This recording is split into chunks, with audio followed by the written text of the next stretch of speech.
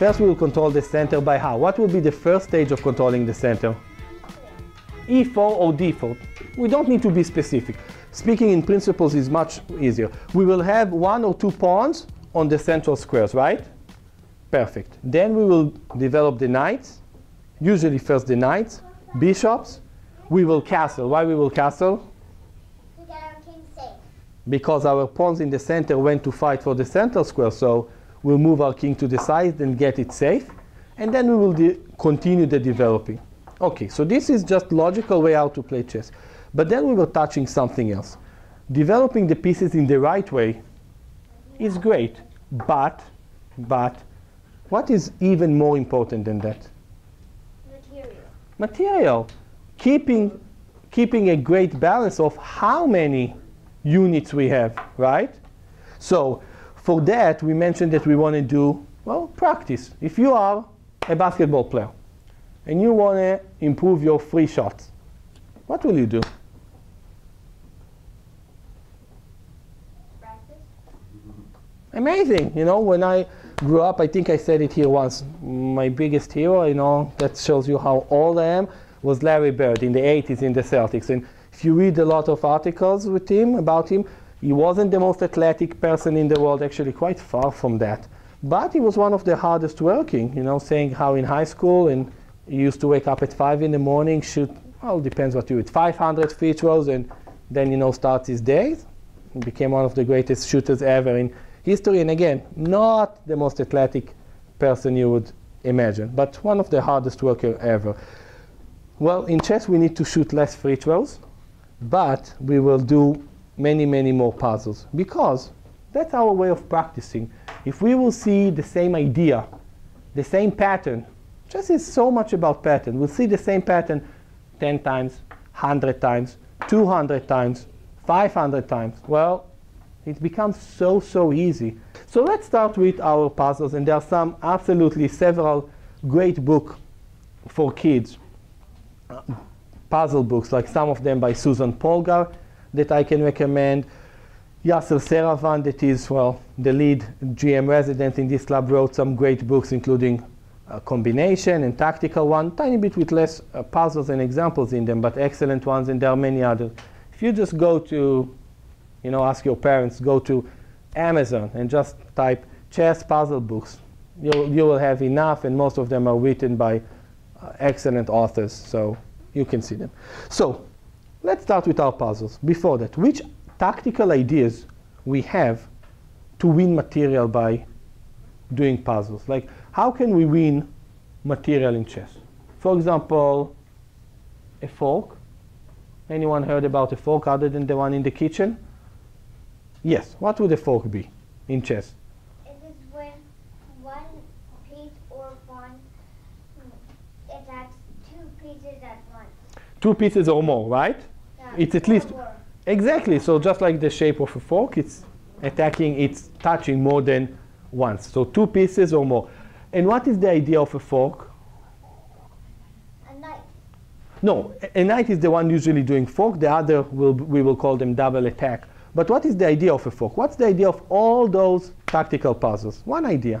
What is it? Here, let me show you super basic position. Okay, white is down tiny bit material. But white has a way to actually equalize the game. Yes? Knight c7. Knight c7. And you're forking which pieces? The king and the rook. The king on e8 and the rook on a8. And by doing so, are you going to win material? Yes. How many points are you going to win? 5. 3. 5? 3? 2. 2. 5 or 2. 502. 5 or You're gonna win 5, but you vote no. But you're gonna lose. You're gonna win 2 pieces. Thank you. If they do the right move. Yes, but our assumption in playing chess is always should be, I want to play the best move, and my opponent is going to play his Best move. yes. And if he plays less, you're very happy. But if he doesn't, well, you cannot build anything on saying, okay, I'll play this move, my opponent will play a mistake. Okay, then don't study chess. Just go and pray, you know, worship, whatever you do, and you know, your opponent will make a mistake. If you want to play the right way, it's exactly what you said. I play best move, my opponent play best move, I play best move, my opponent play best move. What is the position? No other way to think. So any other fork in this position? Yes? Knight f6. Okay, exactly same idea. Now, let's think about some positions in a tiny, more complex way. That's perfect. So we can use forks in order to win material. White is to play in this position. A bit more difficult, but I can tell you that white has a way to win material here. I will let you answer first, but I will. Okay, there's another hand. Yes. Bishop takes a6. Bishop takes the knight. Why do you want to take the knight? So that protects c7. Very good. Very, very good. That's what you were going to say? Okay, so 2 times very good. And when the pawn takes the knight, then what? Knight c7. Excellent. So actually, what were you doing by bishop takes knight? You were doing something else. Your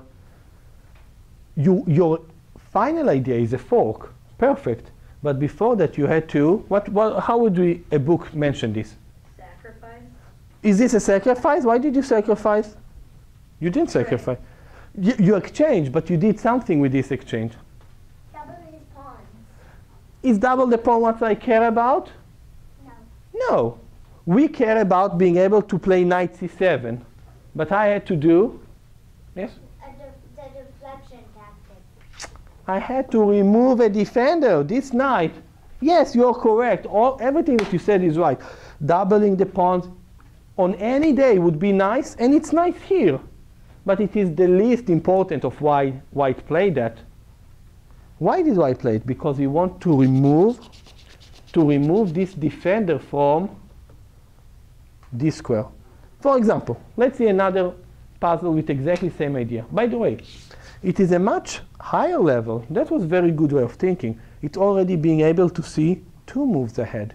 Basically, what you tell yourself. You tell yourself, I want to play knight c7, but knight c7 right now is not going to be as efficient because the opponent is going to take it. So I will first eliminate this knight, then I will play knight c7. This is really what makes a chess player. Sometimes it is 2 moves ahead. Many times it is many more moves ahead to be able to calculate the lines for you and your opponent.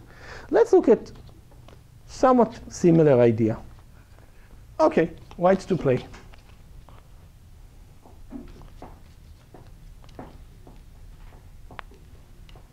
Well, you will answer, but wait, I just want to see 1 or 2 more hands and you'll answer. I want to see more hands.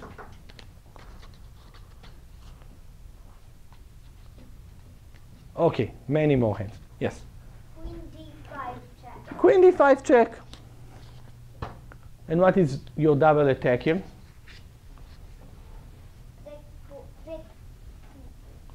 The black king on g8 and the black rook on a8. Okay, perfect. Okay. And after you take the rook, check move. Well, yeah, actually you're right. It's going to be checkmate pretty much. Very good. Okay. Now let's see. Very good. Well, if he doesn't move into the corner. But he has to move to the corner because he cannot move here. It will be checkmate anyway. No, that was very smart comment. Okay, white to play in this position. Actually, let's just make it tiny bit. Let's just protect. I need to protect 1 pawn here. If not, it will be tiny bit trickier. So you will allow me to tiny bit modify this position. Okay, I think here we will be very okay. White is to play here. Very similar to the previous position.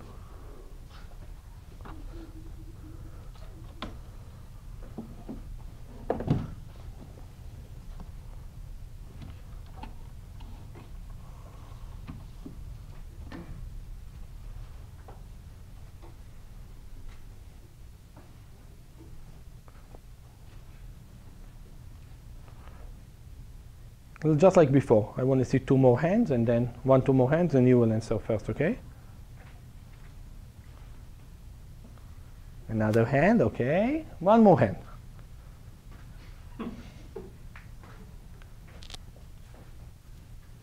One more hand that is not yours, not the left or the right one. That was a great one. Amazing. Okay, you can answer.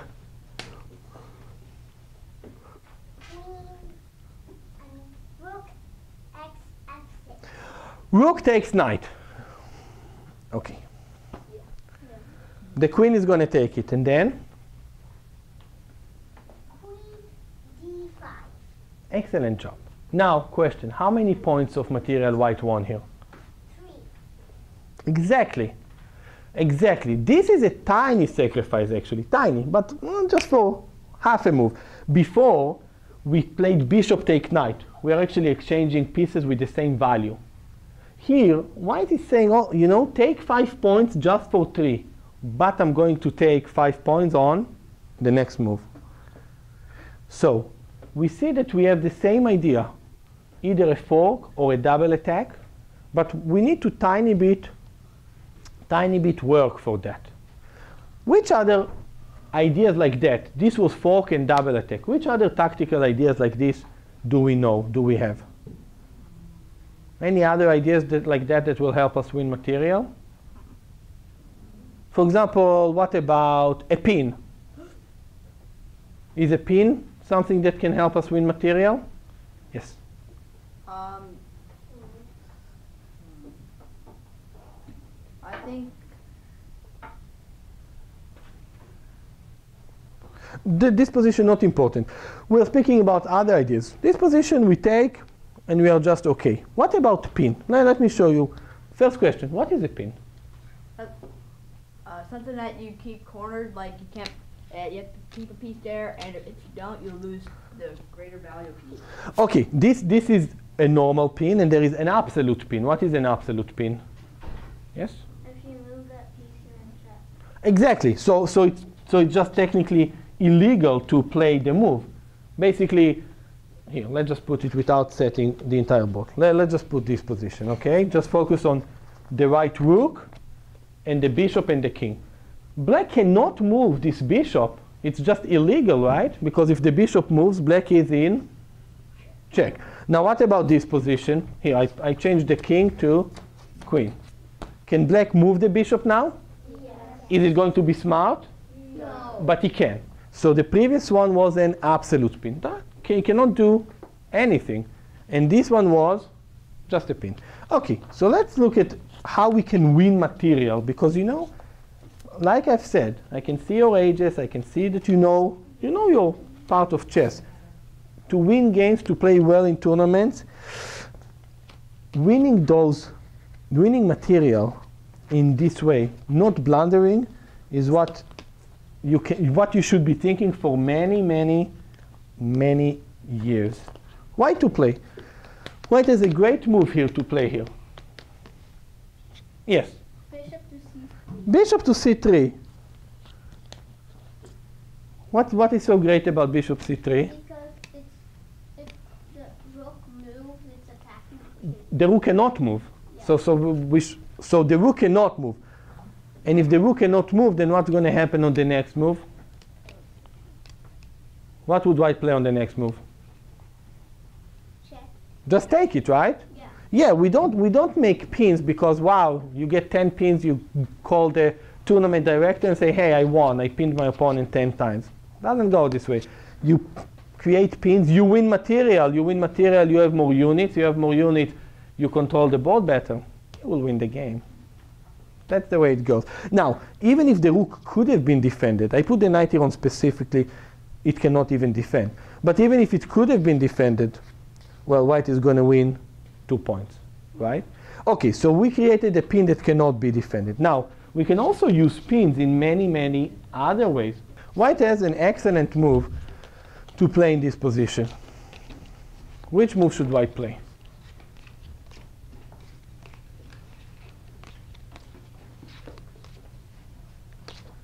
Yes? Queen takes g6. But the pawn will take your queen. No, the bishop is pinning it. What do you think? Bishop takes pawn. Bishop takes pawn, and if the rook will take it, The rook could take back. and then the king can take it. So, let's see. That was excellent what you said. Queen take pawn. And I was asking you what happens if the pawn take it, but you weren't scared, and you told me correctly that this pawn, you know, it's like, annoyingly enough, like those machines that you put $1 trying to get a drink, and only after you put it you see out of order sign, right? That's a bit frustrating. So this pawn is an out of order sign. He cannot move. He's pinned. Actually, it's in check. Black in check, but the pawn cannot move anywhere because it will open this diagonal. So this pawn has an invisible out of order, you know, not functioning sign. That's why you can take the pawn. It's pinned, it's not working. Now, the other continuation is actually not working. Let's do it in our head without moving the pieces. We take a pawn, the rook will take it. The rook will take the rook, the king will take the rook. Basically, we gave a rook and a bishop for a rook and a pawn. And even if we take and take, let's see if someone can tell me this without moving the pieces. Visualizing is really important. We're going to take, black will take, and then white is going to play queen take this pawn. Which move black is going to play there? King takes queen. No. No. I'm not going to take twice here. I'm going to take once. Bishop take pawn. The rook is going to take our bishop. Then we will play the queen, take the pawn on g6. What will black play then? Yes? King h8.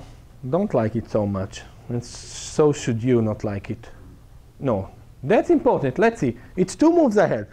Not saying it's the easiest, but we should be able to think. The bishop take, again, the rook take, and then our queen will take this. Yes? You lose 2 pawns. But which move black will play? Because black has a problem. His king is in check and his rook is under attack. King f8. King f8. It's actually the only best move that he got. Any other moves? King h8. King h8. That was suggested and I didn't like it. King h7. Nope. Let's see. Okay.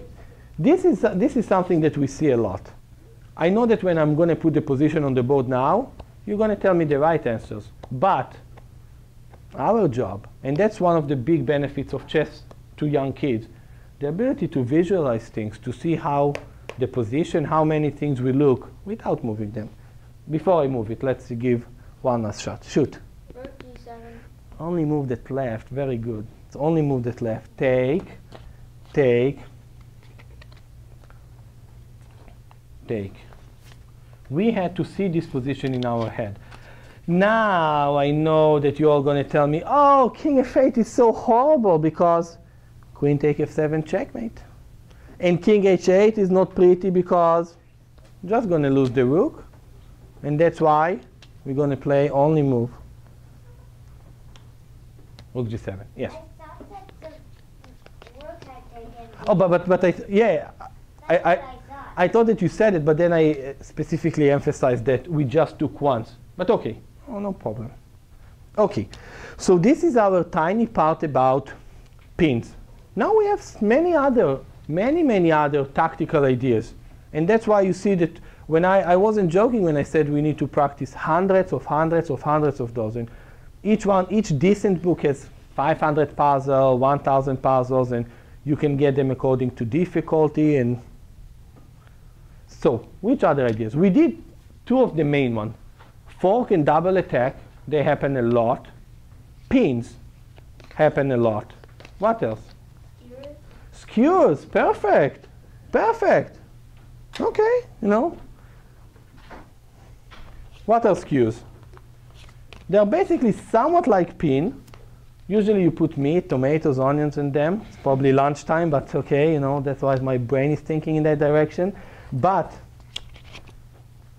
it's basically, it's actually not like a fork. It has to be either straight or diagonal. Like basically really like a skew that you put all those tasty meats after that will It's white to play. And white has an excellent, excellent move to play here. So you that said skews will get first right to answer that. So Queen A1.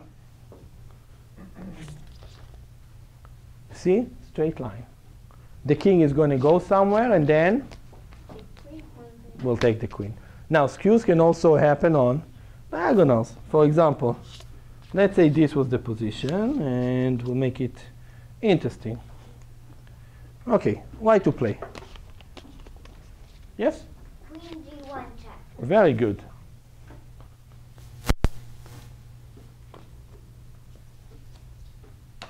And we're going to win the queen this way. Right.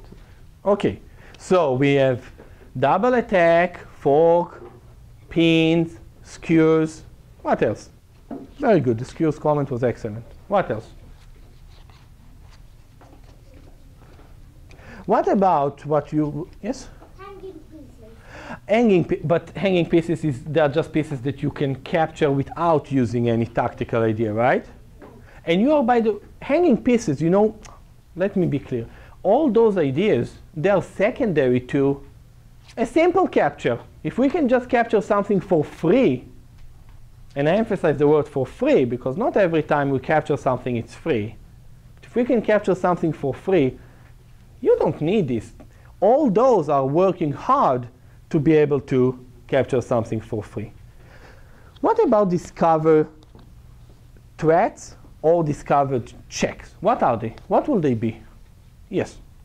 When you move one piece or pawn out of the way of another piece doing a check or doing an attack. I couldn't say it better.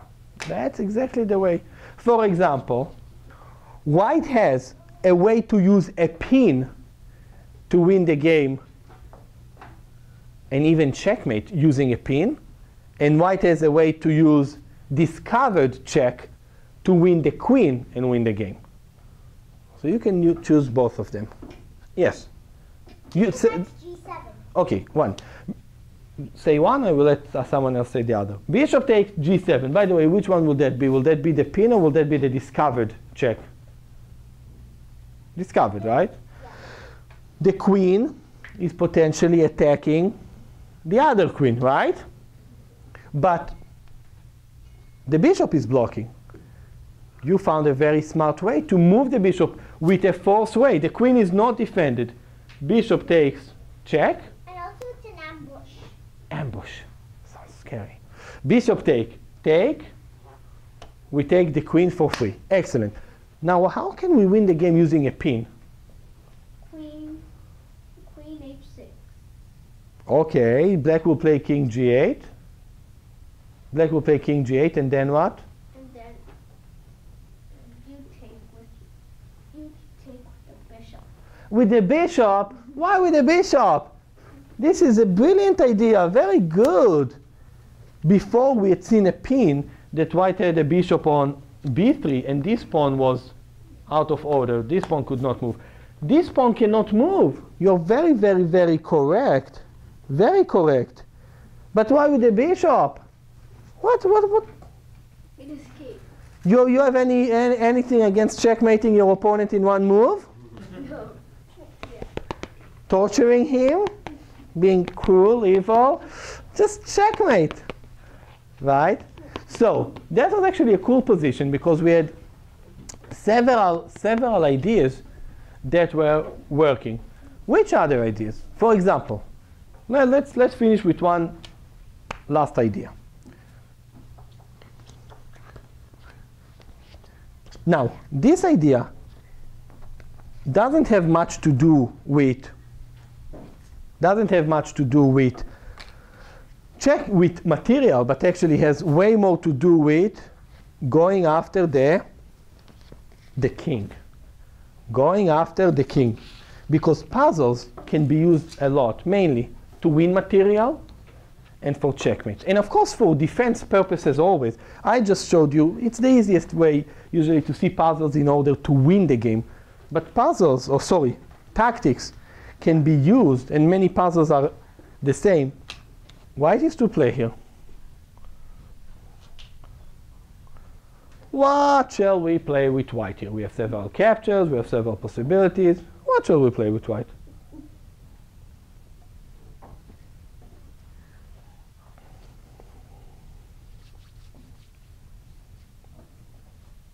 Bishop takes b7. Bishop take b7, okay. We have several possibilities. And what happens if the opponent just captures back? What did we get? Not much. You want to say something? Or were you same? Bishop take bishop, the queen take. We're not getting too much. Yes? Queen takes rook. Queen takes rook. And what happens? Didn't you just give your queen for a rook? Checkmate. So, by the way, would that be another type of removing of the defender? Yes. But Moving the guard. removing the guard. But the main theme here will be checkmate on the back rank. And for checkmate, you will pay any price, right? Who cares that it is a queen for Oh, I see. a rook? Oh, I see what the rook down there. Yeah, that's what we said. Excellent job. And you're using terms. I can see that you're doing puzzles, that you are reading decent books, because exactly removal of the guard, checkmate on the back rank, just like our, or my, basketball hero Larry Bird. You know, the more that you're gonna practice, the more that you're gonna do those, the easier it's gonna be in the game. And like I said, you know, you do 3 a day, 3 a day, 20 a week. It adds up to 1,000 a year. It will be almost impossible. You will have to work super hard not to get much better if you do constantly 20 puzzles a week. And you can do more.